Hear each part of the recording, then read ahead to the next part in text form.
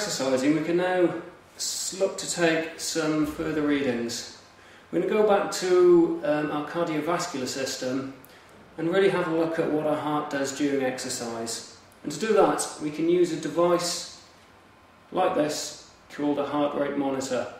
There are two parts, as you can see. We have a wristwatch, which has a receiver inside, and a chest strap, which has a transmitter. On the back of the chest strap, you can see there are two electrodes, one on either side. You have an electrode here and an electrode here.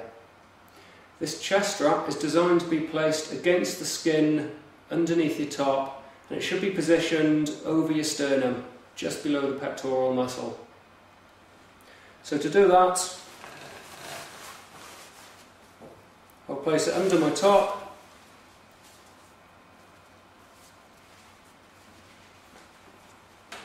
clip the belt on around the side,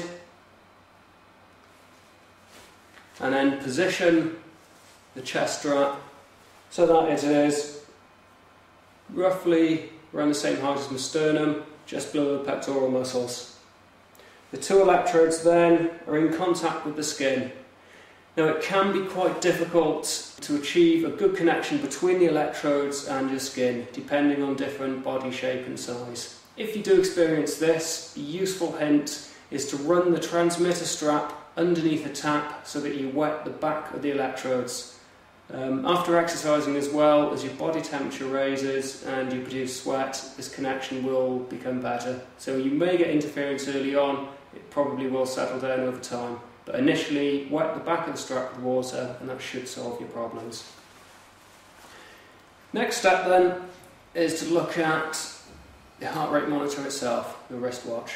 With the chest strap in position, all we need to do is press the red button as such, and it will take 5 seconds to pick up the signal, and then it will display a figure at the bottom of the watch.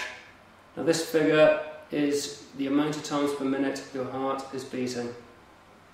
So in this case we can see it 74.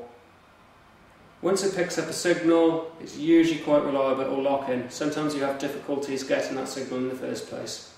So now we have a signal, I'm going to attach the watch to my wrist.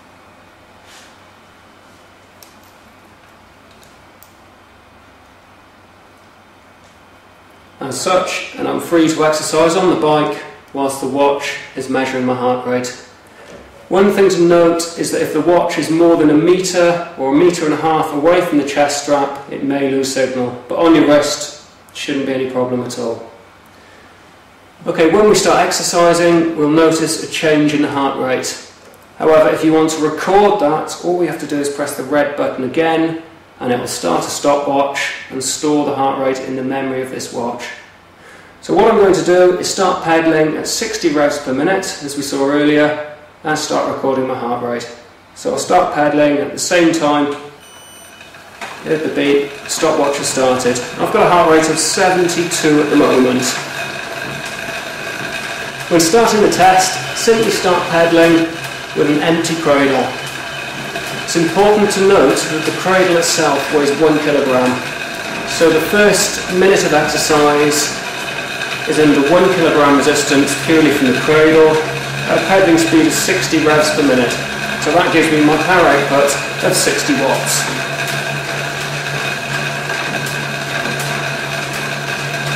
Now at the end of each minute, I'm going to add a 1 kilo weight onto the cradle, which is going to add an extra 60 watts to my power output. Also at the end of each of those minutes, I can record my heart rate. So initially,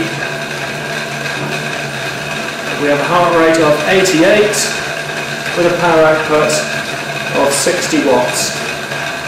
So it's the end of the minute,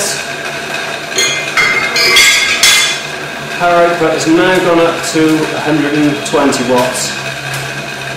Now this test will continue on until the participant fatigues, so will not be able to push him or herself any further and will be exhausted. Obviously this kind of test is only suitable for fit people who are used to this kind of effort, and you would always complete a pre-health test questionnaire, and you would ask for your participants' consent. A test such as this could be very dangerous for a different type of population. For example, a cardiac rehabilitation patient who would obviously only need to exercise at very low intensities. Okay, so we're now coming up to the next stage. So I'm going to add another weight. So we have a power output of 180 watts and a heart rate of 103 beats per minute.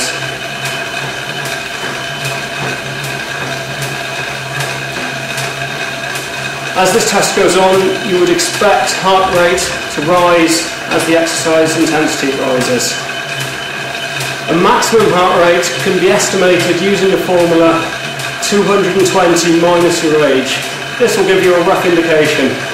So in my case, 220 minus 30, you'd be looking at around about 190. However, readings will vary outside of this by perhaps plus or minus 10 beats, maybe even more. So the recording you'll get in this experiment would be a truer reflection of your actual maximum heart rate. So coming up to the next stage, we'll load another kilo. We have a power output of 240 watts, a heart rate of 117.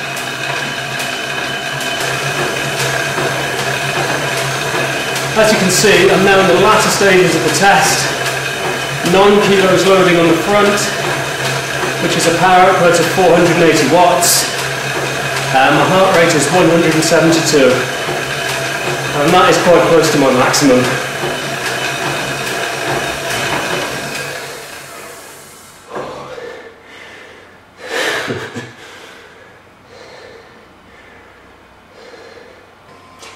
After completing the exercise, we can then download the wristwatch into the computer. There's an infrared port from the computer, and I can set it to connect, and the computer will then search for the heart rate monitor. The watch is now downloading into the computer through the infrared port. As we can see, the exercise information will be uploaded into the computer's database. This can take some time, and then all we've got to do is click on save and close. That information is then in the computer, and we can go to our calendar and find the exercise. And there we have a graph of heart rate against time. So we had 0 time here, a low heart rate initially. As time's gone on, up to around about 8 minutes or so, we can see that heart rate is steadily increased as the exercise intensity increased. And we can see a peak heart rate there. That watch will take a reading every 5 seconds throughout the exercise. It's a very useful tool for training.